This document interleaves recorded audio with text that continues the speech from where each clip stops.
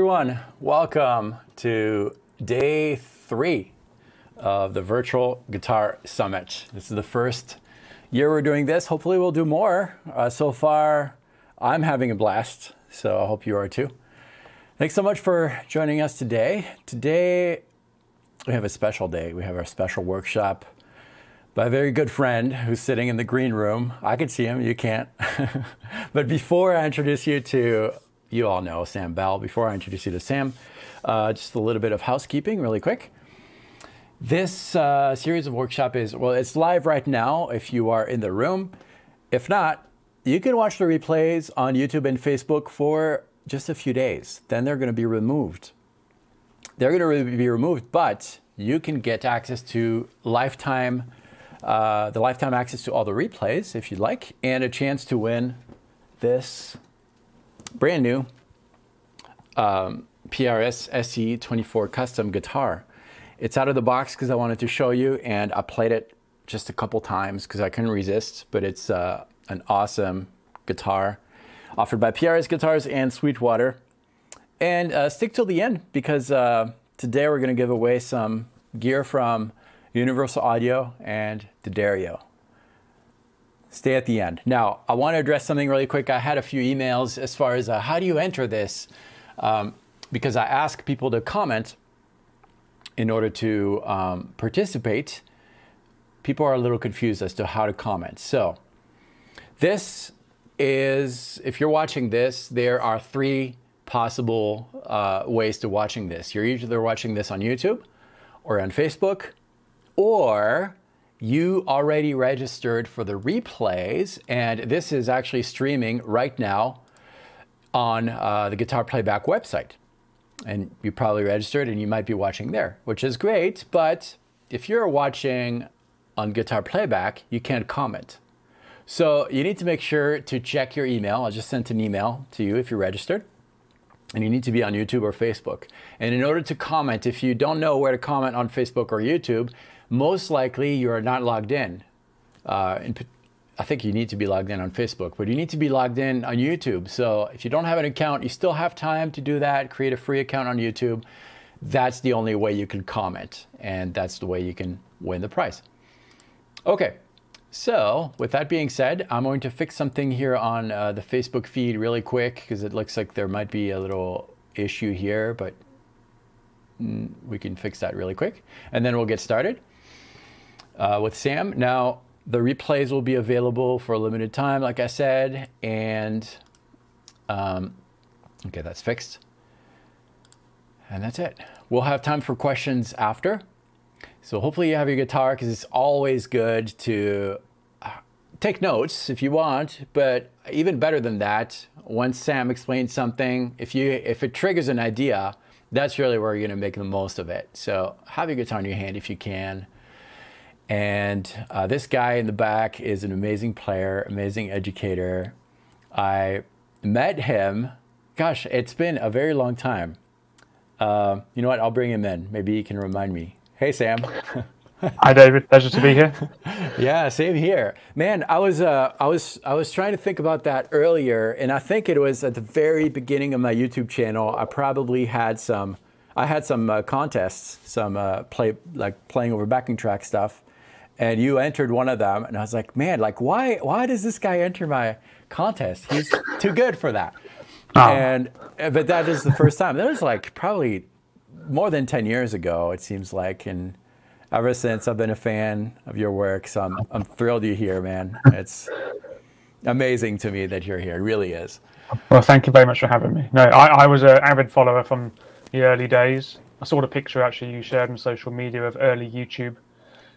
Guitar playback, and I still get a lot out of your videos even now as an educator myself, and yeah, you kind of helped me a lot on my path.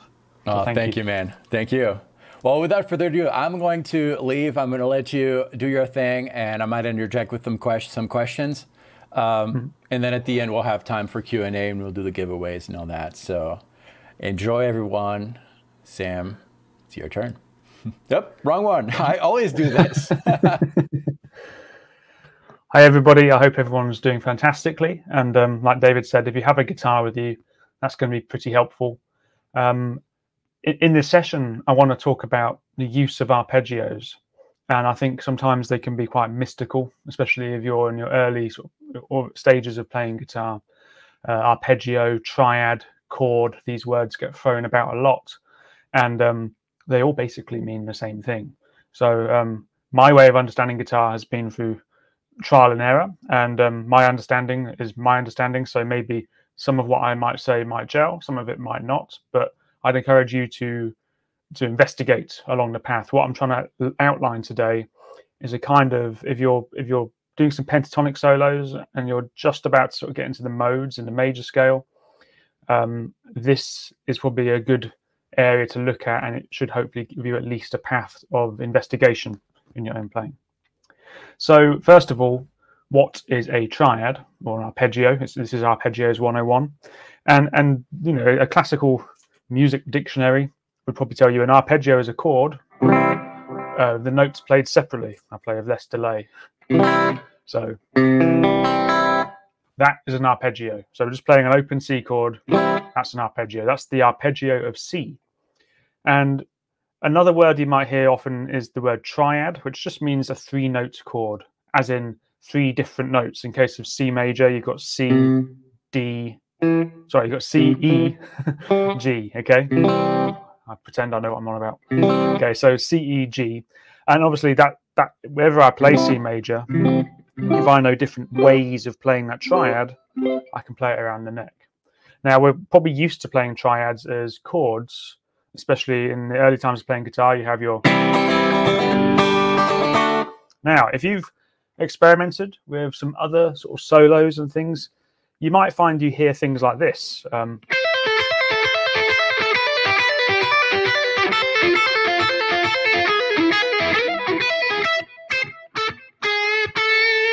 So those sort of lines, which don't sound scalic, they sound different, or maybe even better. I don't know if this will get a copyright strike, but I'll stop there. Things like that, that is a arpeggio. When you hear that sort of thing, or the sweep picking and things like that, those are arpeggios, triads, or chords, basically, that outlining chord tones. So without further ado, let's look at how we can start to see the fretboard and understand like how to use arpeggios in the first place. Like, I remember learning the sort of Van Halen tapping thing and really believing that the notes came from outer space, as in it was nothing to do with anything else I was doing on the guitar. I was playing Bob Dylan songs and, you know, Thin Lizzy sort of power chord stuff, but without the solos, unfortunately, at the time. And when I heard the Van Halen stuff with the tapping, I thought it was different, but it's just the notes of a triad laid out in a different way. However, we've got to start somewhere to understand the theoretical aspect of all of this. So I'm going to put a clean tone on, and today I'm going to be working in the key of C major. Now, what my advice would be here is, if there's anything that I say that you go, what was that? I don't understand that concept or the word, then feel free to ask a question, but also make a note of that. That's really helpful for finding exactly what you need to practice straight away, especially if you're wondering what to practice. That's like, as soon as you go, what do I need to practice? There you are. Or sorry, I don't know what that means. That's productive to go there, to look at that subject in the most simplest way possible, and then you'll gain something new. So okay, let's look at the key of C major. We're going to take a pattern. I'm just going to take this position of C major. So we have 3 and 5 on the A string, which are the notes C and D. That's the root. That's the second. We just number the notes by, you know, numbers 1, 2. Okay, and then the D string we have 2, 3, and 5. So that's 3, 4, 5 in the scale. 1, 2, 3, 4, 5. And then on the G string we have 2, 4, 5. Talking about frets here. Sorry, I know this can be a bit like lots of numbers flying everywhere. So 3, 5, 2, 3, 5, 2, 4, 5. Now, I'm not going to spend too long on the positions and stuff. You can play C major however you want to, but if you take the first note, skip the next note, play the next note, skip the next note, play the next note, you get a C major arpeggio. Now, if a song, if you're building a song, you can build songs from the chords that come out of the C major scale in this case. So each note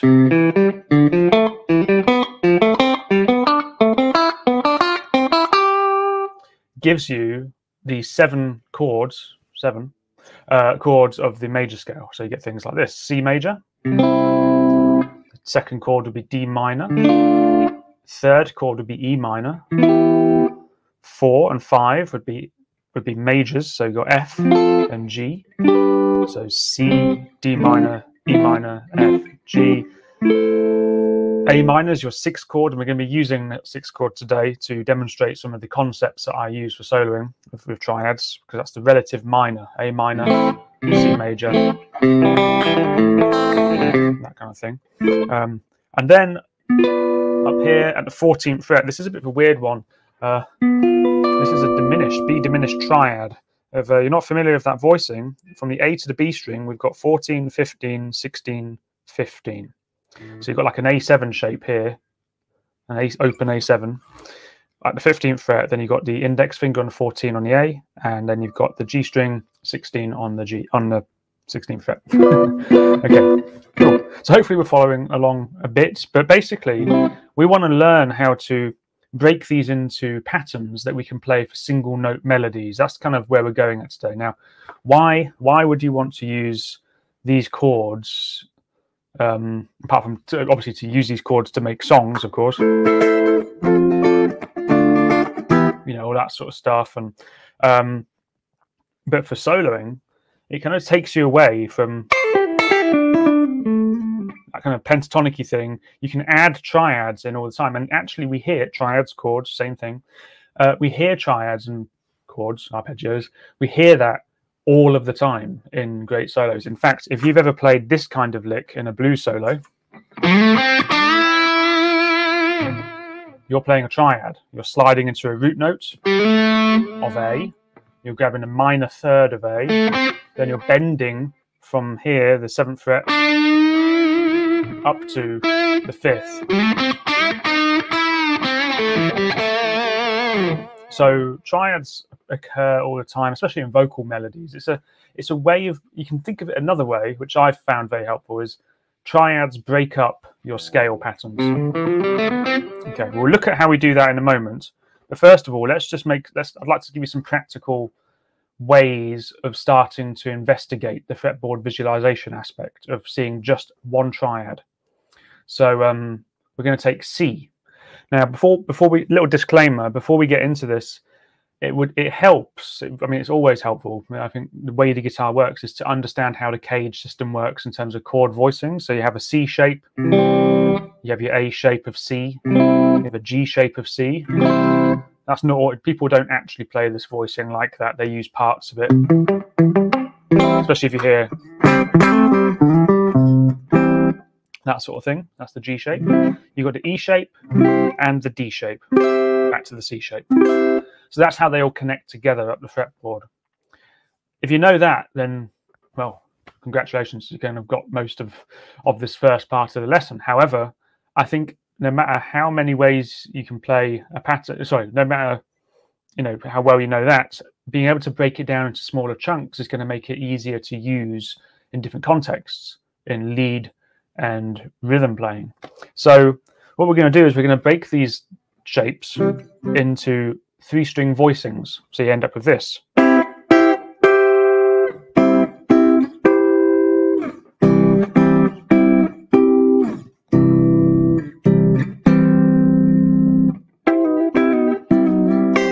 So you end up with these 3-string voicings. So let me take you through them. Now, I've actually prepared, there will be a PDF available with this, which I'll send to David after the session, just demonstrating what I'm about to show you, which is just 3 voicings. We're going to do this. So the first one, this is C major. We've got 5 on the G, 5 on the B, 3 on the high E string. That's the voicing. And we can play that as a chord. But in a scenario of playing lead, we can separate it. We're going to look at how we'd phrase of this in a moment. At the moment, we're just setting the table for dinner, making sure we've got a knife and fork and all the condiments ready, so that when we want to eat, we're ready to eat. We're not just going to sort of, I don't know, I'm thinking of mashed potato for some reason, eating it with my hands. It's not going to be the most practical thing just to dive in there. So we have to start by setting the table first. So forgive my analogies, but there we are, 5, 5, 3. Shift it up and you get the inversion. So we take those, basically what's happening is these notes are kind of swapping order. So that was C, E, G. Now we've got E, G, C. So that's still C major. You've got a bar on the 8th fret, B and E, and you've got the 9th fret on the G. Then we move it up here to 12, 13, 12, which is a D shape. I'm not going to play the rest of that riff, but you get the idea. So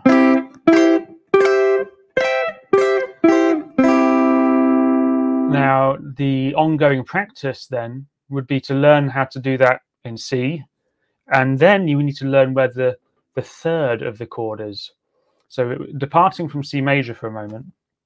In fact, actually, let's do this another way. If we take the second chord of C major, which is D minor, let's look at the minor shapes that we can do for D minor. So we have this shape. So this is the same kind of voicing as the C major shape. In fact, if I do C major to C minor, you notice how that E note went down 1 fret. So we had 5, 4, 3. Okay, so but except what we're doing here is we're moving it up. The root note is now on the G string, 7th fret for the note D. Then we move it up here. This is the inversion, just 10th fret, 1 finger. Yeah, the very useful shape, that one. And then this one up here, the D minor shape, because everyone, you know, it's played D minor there. Then you've got D minor here as well. So you've got 5, 1 minor third.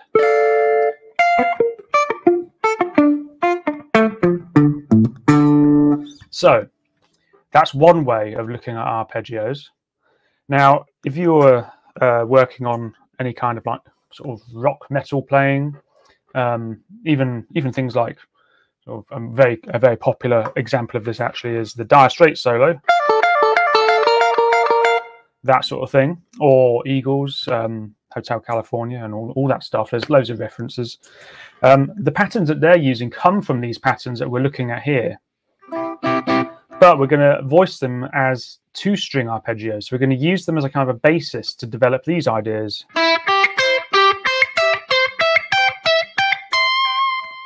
Whoops. Now we're starting to get a bit more leady, a bit more guitaristic sort of thing, especially if we're used to our pentatonic soloing. I don't know why all of the licks that I play and annoy myself with have disappeared today. But anyway, it's probably a good thing actually in the long run.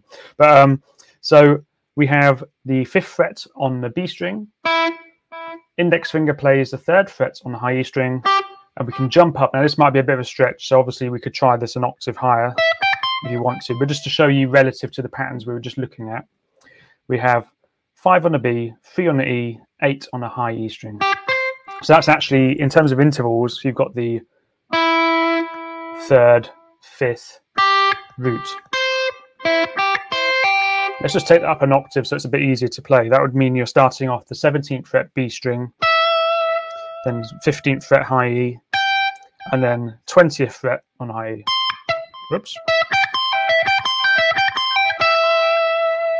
Okay, and you know there's already a ton of shred licks you can get out of that one. So that's the first one, and as you can see, we're taking that into this position here, right there. So once we've got that, we can move to the next position. So then you end up having 8 on the B, 8 on the high E string, and 12 on the high E string. If you know your bar chord of C, it just happens up the top of there. So if you know the songs in C, you can throw that in. I think I just saw a question come up about how do I incorporate the arpeggios into soloing, and we are going to get to that. We are going to get onto that very quickly. In fact, actually, into rhythm playing was the question. How do you incorporate arpeggios into rhythm playing? And I guess I'm going to get to that, but the short answer is, once you know how to do it with lead and rhythm, to me, is all about emphasis rather than a separation, because it's all the same stuff. You know, you've probably heard this riff, or what's a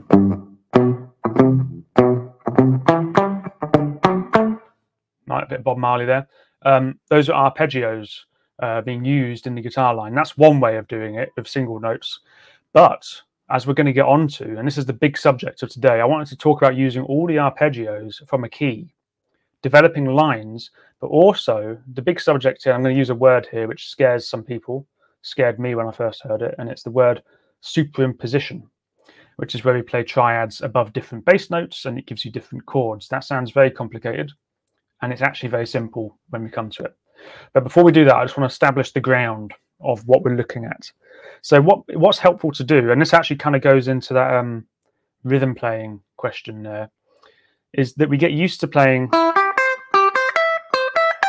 Oh yeah, just give you the final one up here. This is the final 2-string C major. You've got 13 on the B, 12 and 15 on the high E string. Some of you who've attempted any kind of sweep picking will have seen that pattern right there. And in fact, if you're watching all the Jason Beckery, all of that stuff, that is all just these shapes just piled on top of each other. But with the genius of Jason Becker, of course. So, okay, so now you've got C major going up on string pairs. Now, obviously, this could happen. There's some shapes which are easier than others, and your job is to find the ones that you like the sound and feel of. You know, even if you just take that, or just, there's already a lot of stuff that comes out of that. Even your tapping arpeggios, you can just connect them all in one string, but you just got 3 patterns to remember for the major arpeggio shape. So the exercise, once you've understood how to do the 3-string voicings and the 2-string voicings, then you want to take that through the diatonic scale, and this is where the chord section comes out. So you end up with. Now, what's great, and just to go into arpeggios, let's say I have a song which goes.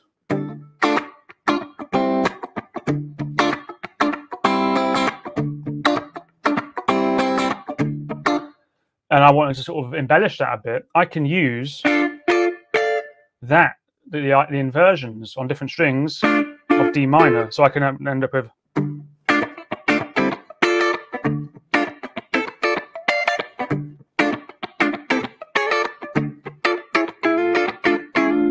So I can start to like add fills, and it's just the arpeggio shapes, but I'm seeing them in these 3-string voicings. So that's for rhythm playing mostly, more chordal rhythm playing, and then obviously single note arpeggios for more riff-based arpeggio playing, rhythm playing with arpeggios.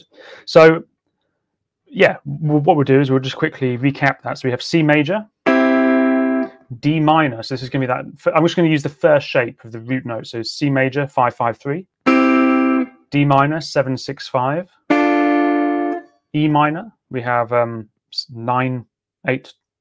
Then we have C major, F major. Sorry, more coffee needed. So we've got 10-10-8.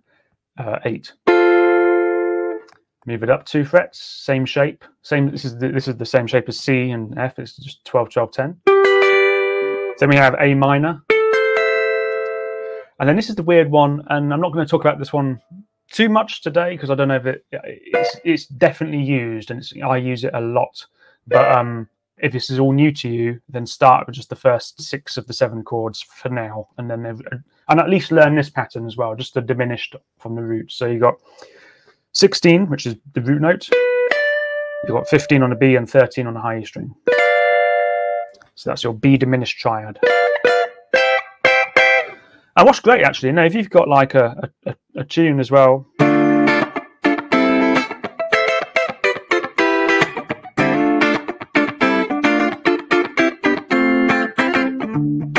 kind of improvising riffs here, but I can use any of those triads relative to that root note, and I can kind of create melodic movements in my rhythm playing and in my lead playing. It's all good stuff, and it breaks the scale up. A lot of people, when they learn like a minor scale or a mode pattern, they learn the scale shape, which is good. You need to. That has to be done. It has to happen. But the problem that can quickly happen is that it becomes a group of notes. So what you can start to do here is just break these scales up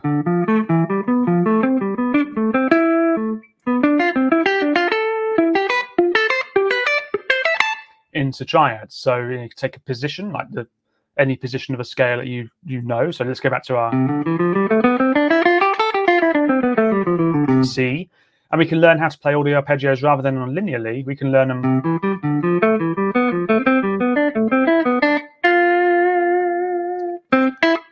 within a position like that, and that immediately breaks it up.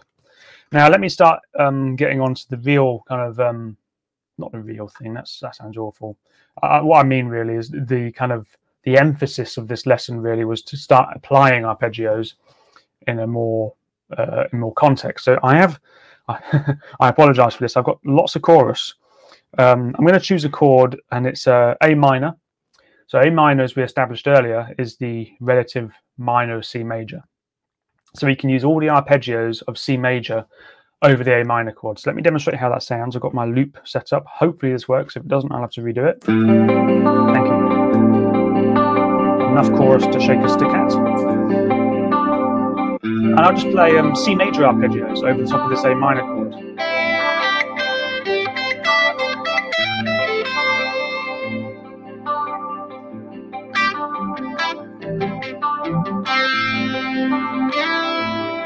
I can learn how to play a C major arpeggio on one string. So C, the third of C, the fifth of C. However, what's happening here? Do something better. Get some.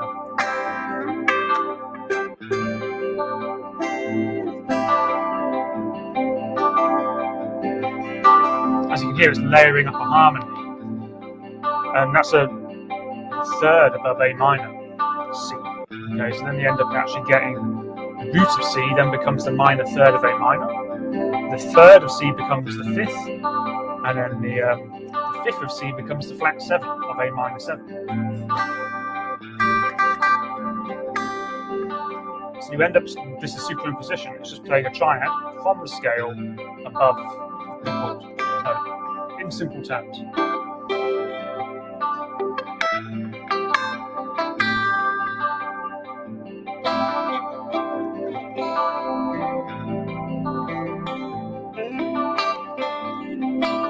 I can do C sus2 because that functions as a one chord as well.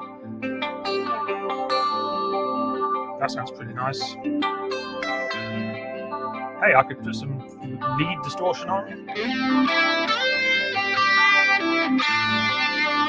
Let me play all the arpeggios over this. So you have C major, F,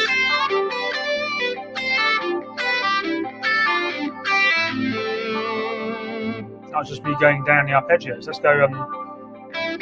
So we have C, D minor, E minor, F.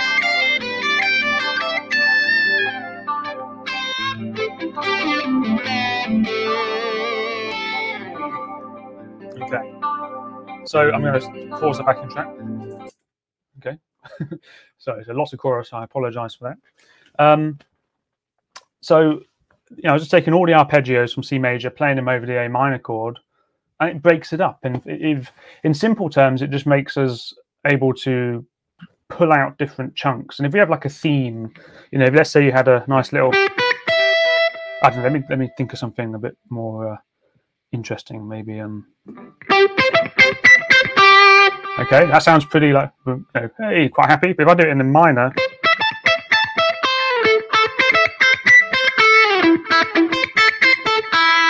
That was just all A minor on top two strings. But I can take that one theme, because it's the same pattern.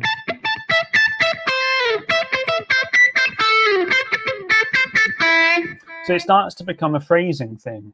I know a lot. I mean, a lot of musicians talk about getting your ear involved on the guitar, and yes, that is probably the most important thing. But it's also a geometric instrument, and if you listen to any musician that plays instruments, they'll play within the remit of how the instrument is laid out. And you can use that as an advantage. And that's why the importance of breaking these chord shapes and scales into arpeggio fragments gives you another view of the same information. So you're not just stuck. That ties in a gap I was missing. Oh, good to hear, Jimmy. Fantastic. I'm hoping that if there's any questions coming through, I'm ranting on. I hope this is making some kind of sense. And if anyone's feeling a bit like what's going on, then please do say. I want to make sure this is useful for people. So yeah, where we're going to go from here? I think the next thing is to look at intelligent use of arpeggios. I'll use that. I'm going to title that the next part of this lesson. So in A minor, let's go back to our chords from A minor again. So let me get my clean tone on. So you got A minor, relative major is C. So you got C, D minor, E minor, F, G, A minor, B diminished, C. Now, we're in the key of A minor. That's the 6th chord of C. Now, if you want to get up, obviously the first thing you can do over A minor is play an A minor arpeggio. In fact, that's what I demonstrated earlier with. That's an arpeggio. That gives you the notes of A minor, which is very useful, especially for me. However, if you want to start adding some more extension flavor without playing up and down a scale, and by the way, this works for chord extensions as well. So you could, for an A minor chord, you can play A minor triad, okay? But if you go to the 3rd up from that within the scale, so A, B, C, C major, you can play a C triad over A, as I demonstrated earlier.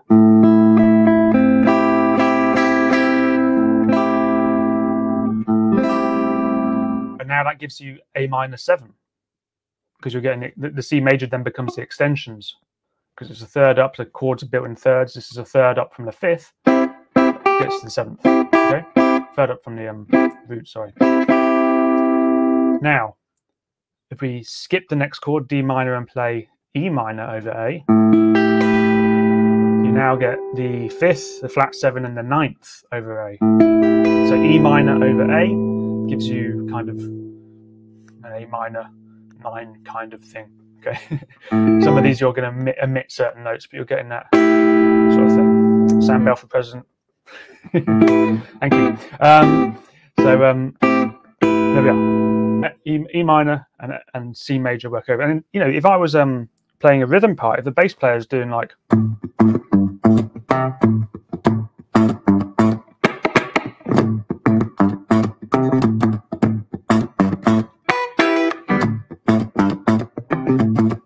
all the E minors,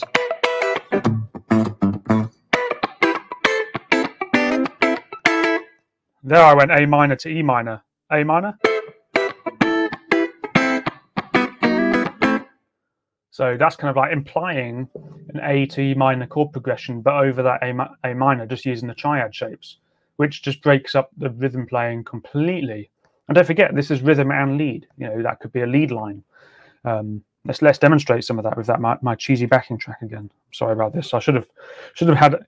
I got one looper patch available. So here we are. So E minor,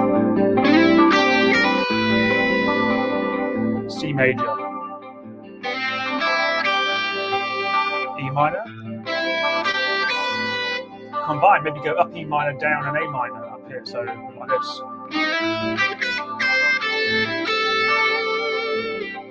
Small information, but good for phrasing.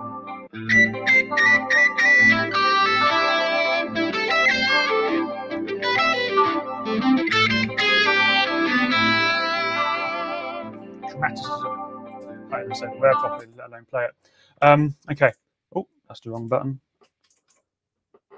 I'm a Helix user, so it's all kind of a bit crazy. So yeah, you've got the triad starting off the 3rd of the A minor, C. You've got the triad starting off the 5th of A minor, E minor. We can keep them going if you want to. We can go to G major, that's the 3rd up again. So you have C, D minor, E minor, F, G. That gives you the 7th, the 9th, and now an 11th. So G over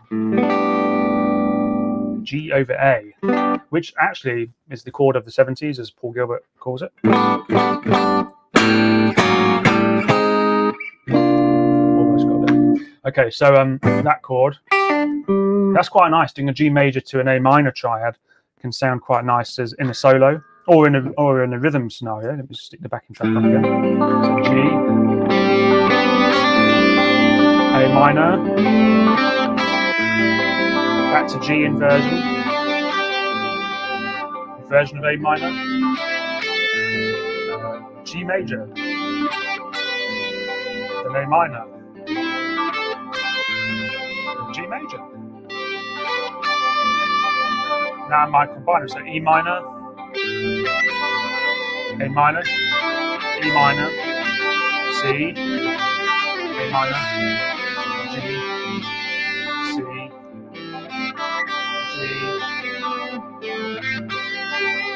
So I'm playing in a specific way, by the way. Oops. It's like triple tap it or something. It's crazy. I'm playing in a specific way. And some of you might be going, well, it sounds a bit fusiony, or it sounds a bit like this, or have an opinion about how it sounds. And first of all, just check that out, what it reminds you of. But then, there's no better time spent than with a loop pedal and just mapping out, even just writing them down in front of you.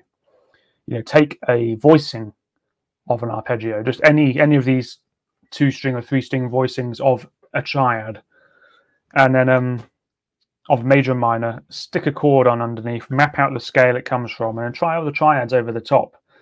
But the idea of starting a triad off every 3rd note of the scale relative to the chord that you're playing over is going to give you those upper extensions, which is everywhere. It's all over the place.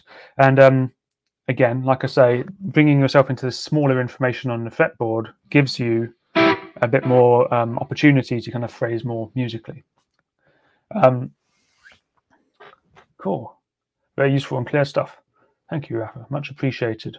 So at this point, I'm just gonna, if there's any other questions coming in before I might show some other little practice methods of just developing how I might practice some of this stuff in terms of like application and also in terms of the actual seeing it. Hi, David. Hey, Sam. I just wanted to let you know that you're doing an awesome job, and I know that sometimes doing live workshops like this, you're wondering how people are reacting because you're teaching, but this is almost a first where there's very few questions, everything is clear, and people love it, so keep on doing it. You're great.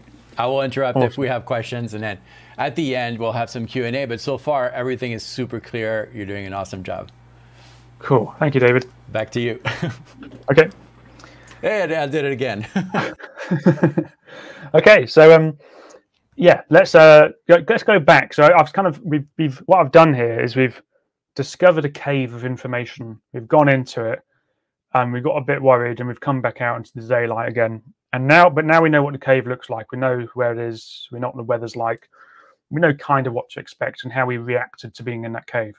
So now we just need to come back out and then reassess how we're going to go back in, and that is simply mapping out the fretboard again. So if you take, we've already started this journey in C major. Then your next job is to do that on the next set of strings within that first pattern. So then learn it here on the D, G, and B string. You've got 5, 5, 5. This is C major, by the way, sorry. Then you've got the inversion, 10, 9, 8. That comes out of the good old that shape, the E shape. Then you've got your C shape, 14, 12, 13. So now you got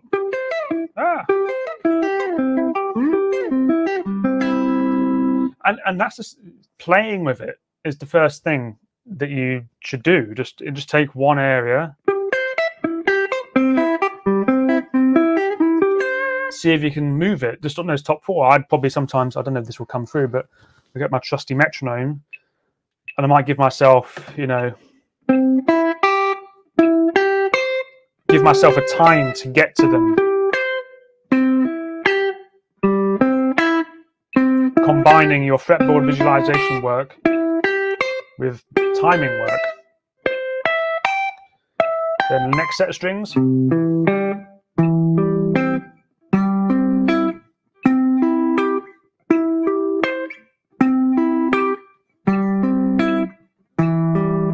So let's just run through those patterns. You've got C major in the open position, which is C, 3, 2 open, A, D, G. So imagine your first finger's kind of getting the fret behind there.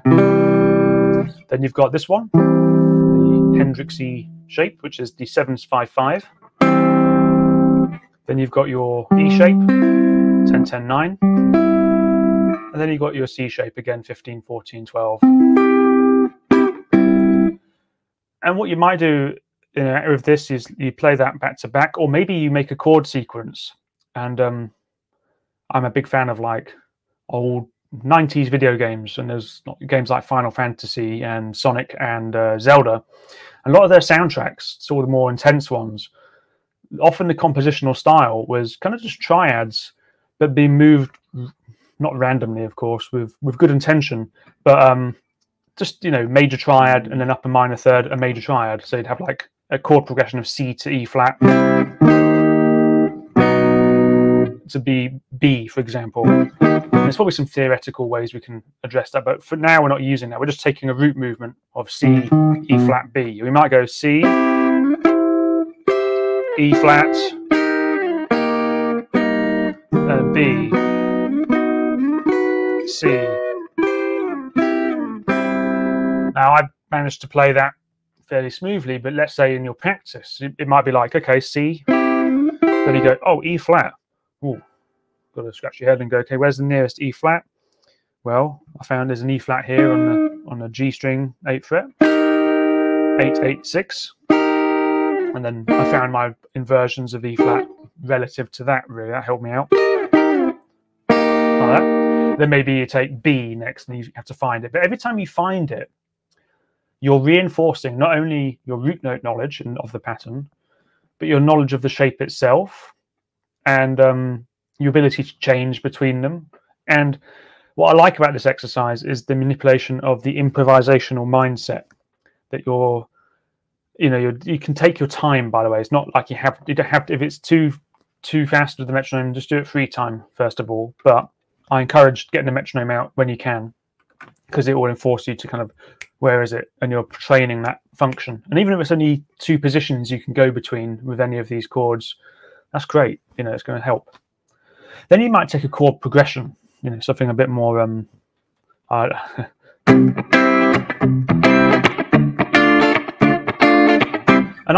for me, I've been doing a lot of sort of session-y work, playing in bands and things and recording for artists, and often they want parts over that sort of thing. And sometimes as a rhythm player, you know, you can be using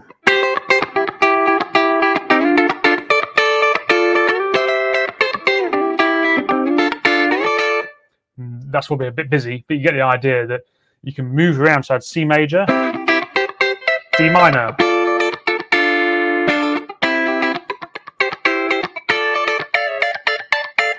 yeah, I was using D minor with the 2 note per string thing on top as well. Great for little rhythm fills.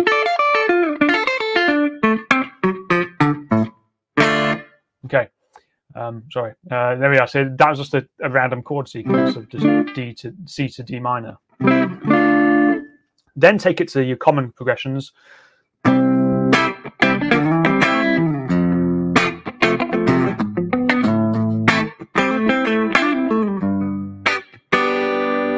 Like that. So you take C, F, A minor, G, C.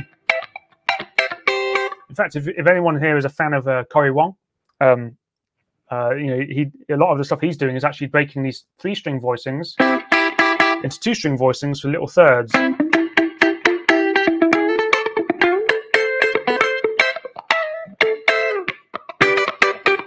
I noticed David said he likes the chord wiggle. So that's something you can be experimenting with, different ways of playing these triads. That's actually a Corey Wong trick I stole. Someone's asked a good question here. Sam, I noticed you hold the pick very close to the tip. Does this facilitate faster arpeggios? I don't really know. In a weird way, I find that if I'm doing like some sweep picking, I'm going to probably make myself look bad here, but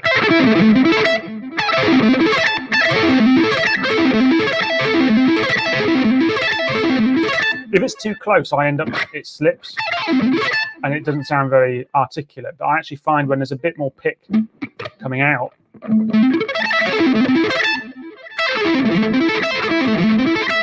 it's a bit easier. That's probably sounds awful. I don't know. I can't really tell how I'm sounding. But the idea is, I mean, this is a Jazz 3, the small one. So it probably looks like I'm holding it closer. But this, whatever you find comfortable for playing these. By the way, I'm playing an Ibanez, and I love my hair metal and rock and I love lots of stuff, but I've got my thing, and you got to find, whatever your thing is, just make it work. I don't really believe there's like a set, string gauge, pick gauge, holding the pick a particular way. I think it's actually the felt sense of playing, and the big thing you should ask yourself is, can you make it sound? Can you make a good sound? Can you play in time? Do you feel synchronized? Does it feel comfortable? I think those are the main things. And if Eddie Van Halen held it with 2 fingers and backwards, and he'd managed to do some amazing things, and some people don't even use a pick.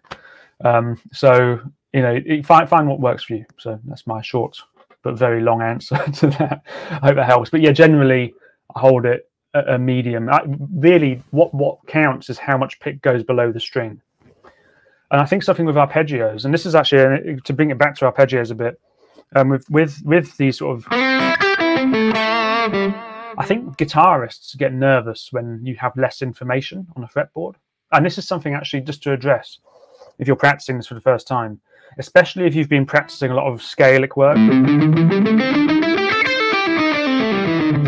That position 1 blues scale feels like a lot of value for fretboard.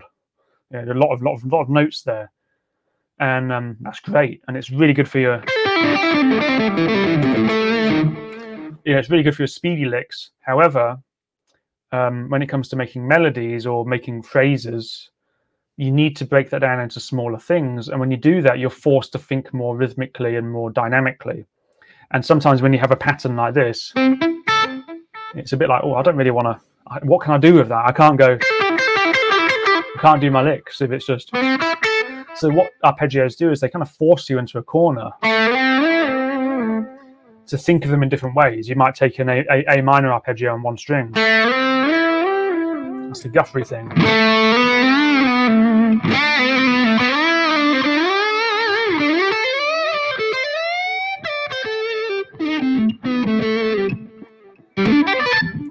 So taking it on 1 string is probably the one way to start getting more comfortable.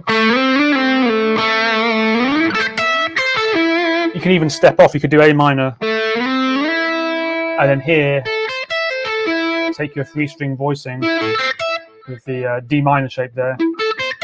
There's the top bit.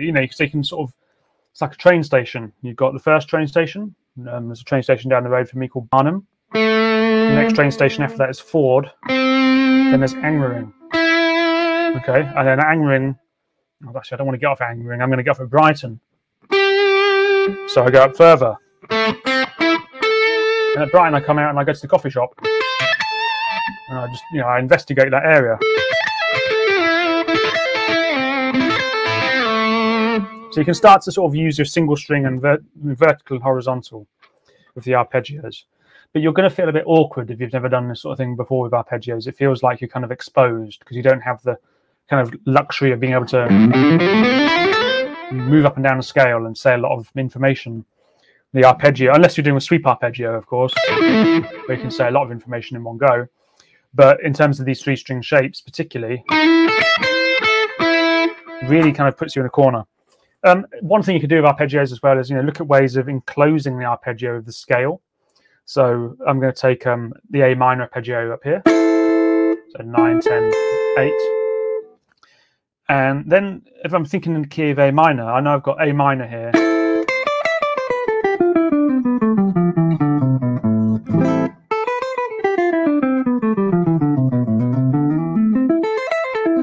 So getting your scale patterns mixed in with the chord. Now, the exercise I did say earlier was taking your arpeggios.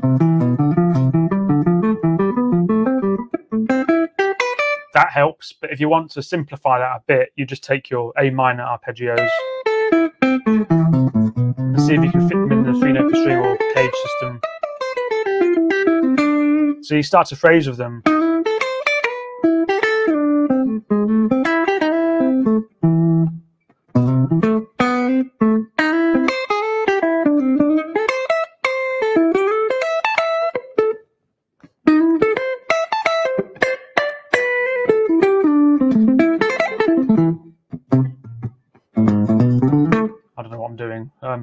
That was just all A minor. I was thinking A minor. Now, if I was thinking A minor scale, I'm probably going to play more linear stuff. If I'm thinking about the arpeggio, I'm probably going to find, or if I'm thinking about the arpeggios I can use over the top of that, if I'm thinking I can start to go between A minor and E minor like I did before.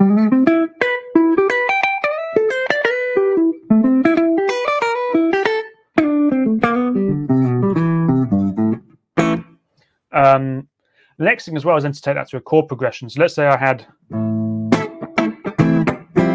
actually let's do something a bit more random. A minor to E.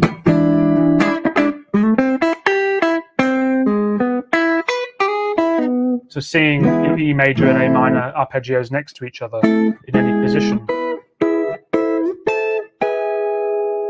That might be a helpful way of practicing this stuff, and then you can take your metronome or something, or A minor, C, E, E,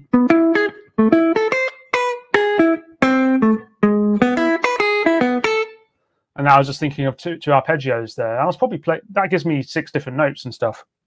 Some of them are shared, of course, between the chords, but 6 notes to kind of, well, 2 shapes to kind of give me a 6-note pool. It's not quite 6 notes, sorry, I'm kind of messing up here. 5 notes to kind of to use, to phrase with, and that's another really healthy way. This is chord tone soloing. This is what everyone is talking about on the old YouTube channels, playing over chords. Well, this is it. You learn your arpeggios, and if you can relate them to your chord shape and play them in different sets of strings, like I was mentioning earlier, you can start to be a bit more freer with that information. So I know we're coming up to about 6 o'clock now. If there's any questions or any anything we can go for. Sam, it's wow. Like you expanded my mind a little bit. Like so many cool and simple and practical ideas. Wow, that is awesome, man. Oh, cool. I'd like to, there are a few questions here, but first, that thing that you just played with the arpeggios, kind of a swingy thing, where you could hear the chords behind. You know what I'm referring to there? Yeah. Can you touch on that just a little bit? There's the swing element, obviously. I think that kind of playing is so cool because you don't need a backing track to hear the chords, and it's just super pleasant to me to hear. Can you talk about that just a little bit?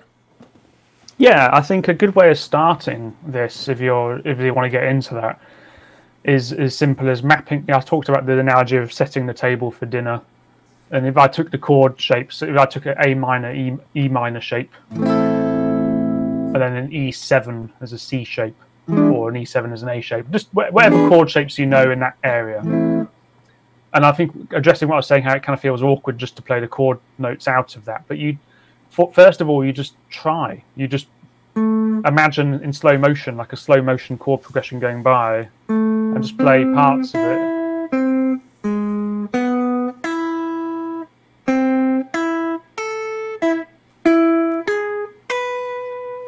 As slowly as you need to, but make sure you can hear it. Then you start to give yourself timing. Now, I was playing a swing. I mean, I'm not a jazz player at all or anything like that, but a really good one is to get the metronome. 2, 3, 4, 1, 2, 3, 4. I don't know if you can hear that quite, but I'm using that as my reference. So A minor, E, A minor, E. I might just practice like an exercise of just mapping them first of all as like a little lick. And then you might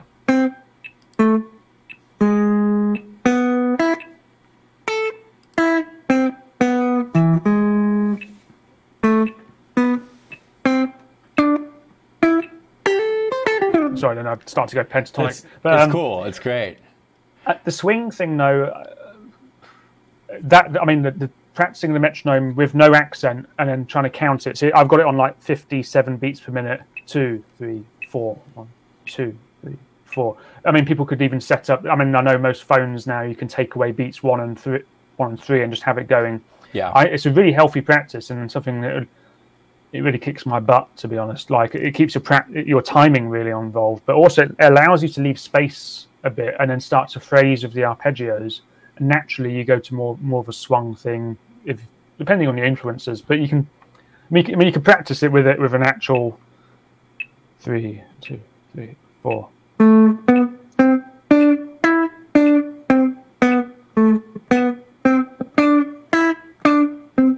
You can go between straight and swung, and I think my swing stuff comes from Van Halen and Steve Vai rather than the jazz guys, but yeah, all the same. Yeah, no, that's cool. Yeah. And what's cool too is that without necessarily talking about the swing, but that way of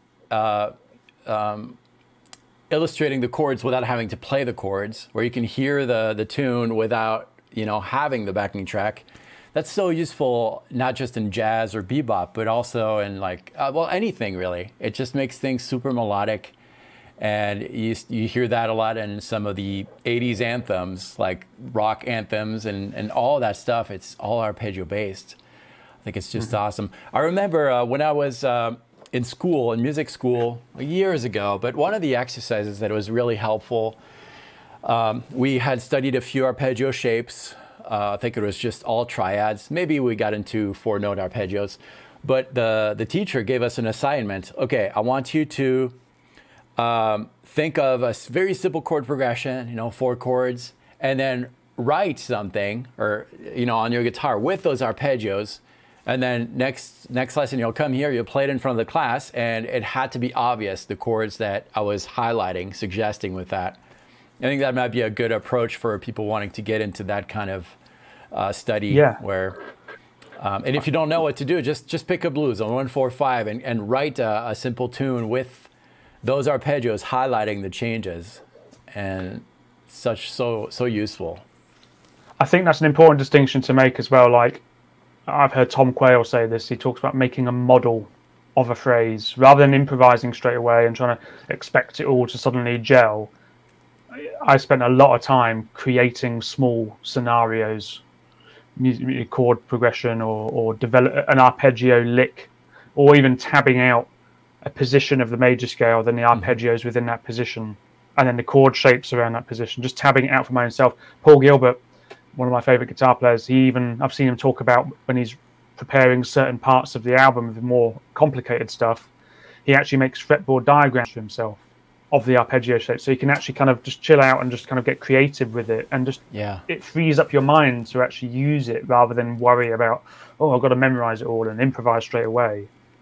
Yeah, I think that's an important thing too for people wanting to get into this. Maybe it's new for them. Sure, you need to learn some shapes, but don't get stuck in it. Make music with it right away. Take small fragments. You don't have to learn the whole thing. Just small fragments, and make music, be musical, and then it'll come out naturally in your playing. We have one question here, more technical. David is asking you about your picking, if you always use the pick or if you do hybrid picking on the arpeggios.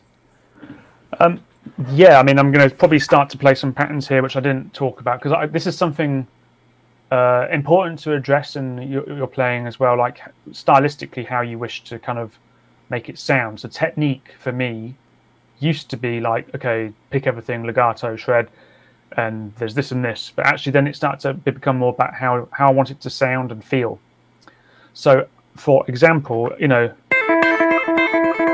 hybrid picking versus the two different sounds. Mm-hmm. So that's something one thing I love doing. So that's like a G add 9 arpeggio,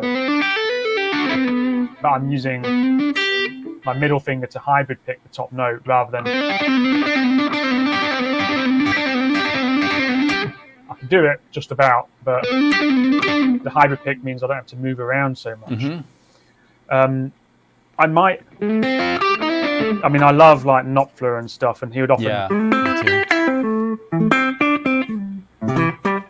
There's just little. I need to cut my fingernails. I noticed about 10 minutes before the session. I was like, oh no. So for me, hyper picking is easier with short fingernails because then you get the softer attack. And it's a bit more. It's definitely different from the pick. But I get this question a lot, and just to address it quickly, I learned to hybrid pick by accident because I was doing a lot of chord work in like theatre gigs and things like that, where I'd be pianoing the chords, I call it, where you attack the crab technique, where you hold the chord like that. And hybrid picking is no different for me. It's resting your finger on the string you're about to go to.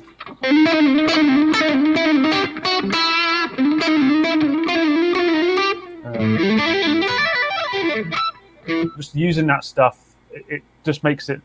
Actually, from playing 8-string, because I had to mute all the time, and I found that if I moved my hand too much, it would sound messy. So the hybrid picking kind of came out of a necessity to make it tighter and more articulate, but not as aggressive sounding because you're missing out on the pick attack for the metal thing. Yeah. So I mix it up in short. So I mix it up. That's great. There are a few more questions, but people are kind of answering each other's questions in the chat, which is awesome, and everybody's getting tons out of this. We're gonna do a giveaway here. I'm gonna put you back in the green room. Oh, first I'm gonna remove this comment, but I don't know where it is. There's so many comments. Oh, there we go. Bam. I'll put you back in the green room. I'm gonna share the giveaway, and I'll have you back in just a few minutes. Okay, so in this session we have 2 giveaways. The first one is the care package. We're giving away one of these every live session. You need to be live to participate. This is offered by D'Addario and Sweetwater Music. You're going to get an instrument cable, 15 feet instrument cable. Clip-on tuner. I can't live without these. They're awesome and so accurate. They're great. And then pack of strings. This is worldwide, by the way. And if you've seen other sessions, you know how it works. It's a random drawing. And in order to participate, you need to comment live. And I mentioned that at the beginning, but if you don't know where to comment, you need a YouTube account, which is free, or being logged into Facebook. And that's the only way we can verify that you're here, unfortunately. But the good news is that if you commented very earlier in this session, you are entered already.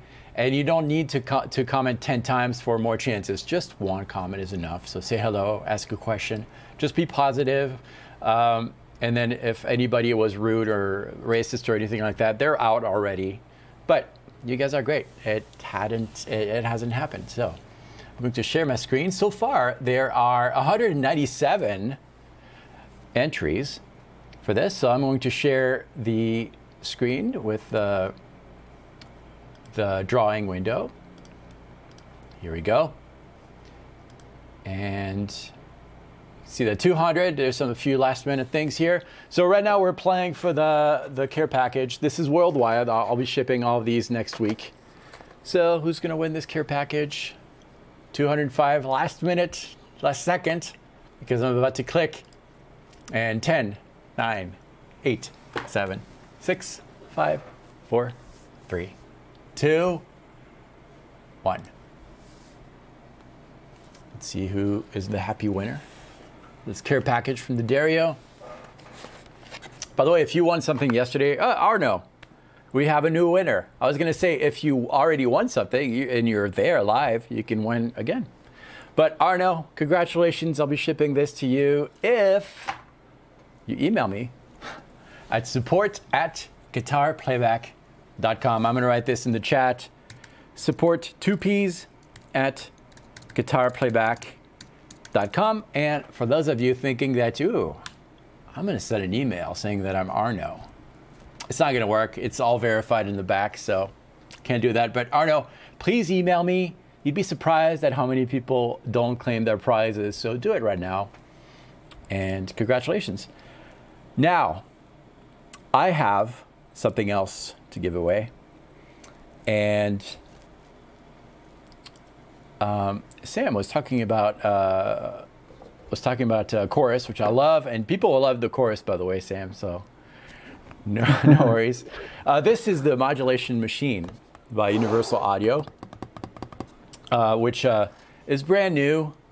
I have opened it, but I haven't even plugged it in because I want you to have the scent of a brand new pedal. But I just wanted to show you. This is what it is.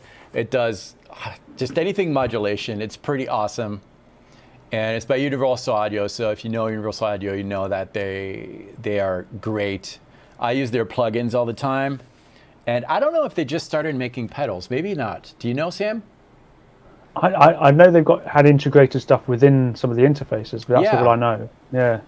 So really I use an Apollo sound card, and yeah, all the plugins are great, but this is a hardware thing. So we're going to do another drawing here to win this, and we'll do this worldwide again. So I already have a bunch of entries. Arno, you're still in for this, by the way, too. Everybody who is live and comments. So still have a few seconds here. I'm going to share this again. So that was the last winner. I'm going to click that draw again button. And if you're watching this on Facebook, that works too. So all the entries are taking into account. And right now there's 219. So you have one chance on 219 entries, 220. So who's going to win this? This is shipped worldwide. Thank you so much, Sweetwater. And thank you, Universal Audio, for providing this. And let's see. All right, 5, 4, 3, 2, 1. Let's see who won this.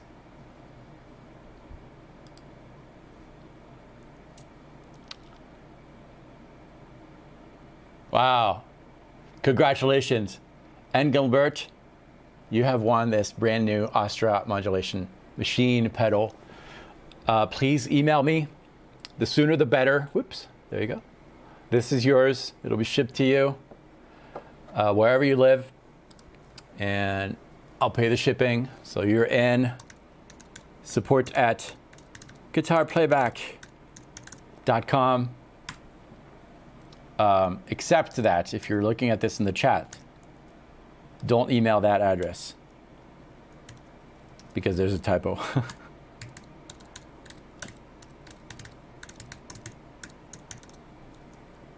If you can email me right now, that would be awesome because I don't want you to miss out to claim your prize. So yeah, that's yours. So we did our giveaways, and I need to tell you about the grand prize too. Most of you know about this already, but these workshops, there are, let's see, we had Steve Stine Monday. Yesterday, we were supposed to have Robert Redman. He was stuck in a snowstorm. He left. And Sam, I'm bringing you back on. Sorry. The green room gets a little cold sometimes. Yesterday, we were supposed to have Robert Redman. He canceled because of the snowstorm. So I took that session. So you got a bonus workshop.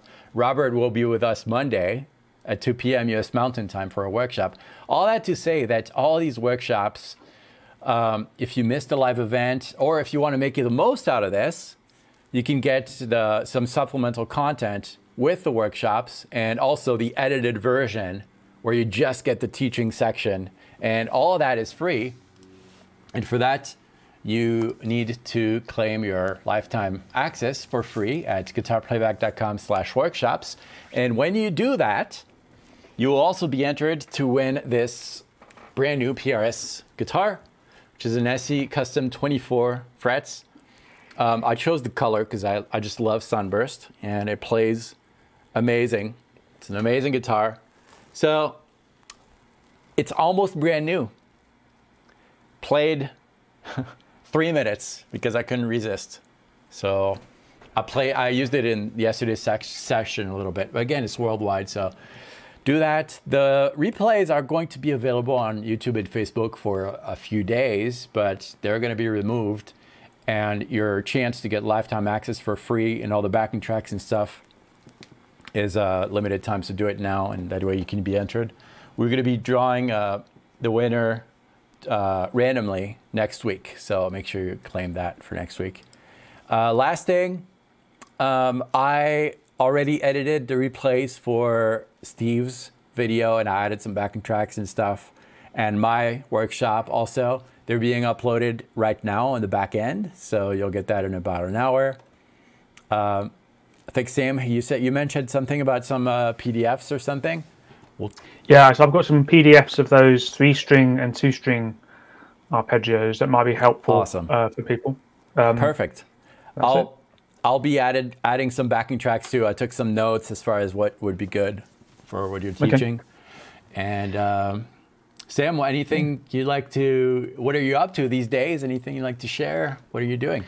Well, I appreciate being able to come here and to teach for Guitar Playback. It's always a pleasure. So thank you very much, and thank you for everyone tuning in as well. I hope it's been somewhat helpful. At the moment, I'm head of guitar at a university in UK called Waterbury College of Music. So that's associated with like Revere and Rob Chapman and Corey Wong and all that, but I'm the head of guitar department for that, teaching technique. And then I've been working for Lick Library, of course, a lot, and I got a band called Masker Judas. We're writing some new stuff, and I'm always uploading to YouTube and Instagram. So if anybody has enjoyed some of my my teaching style, please do say hi. Don't be a stranger. I'm always sharing things and whatnot. It's just guitar stuff, really. So yeah, it's really good stuff. You should definitely check it out. Thank you. Everyone, that's it for today. Tomorrow, my friend Jesse Solomon, who's an awesome teacher, local guy, so he'll be coming here in the studio and we'll be doing together. We'll teach you about a different kind of session. I think it's going to be beneficial for everyone. And it's basically how to digest new knowledge that you're learning and making it your own. So it's going to be very practical for everyone out there. And hope to see you tomorrow. Sam, thanks again so much. Thank you. And everyone, I will see you tomorrow. Take care, everyone.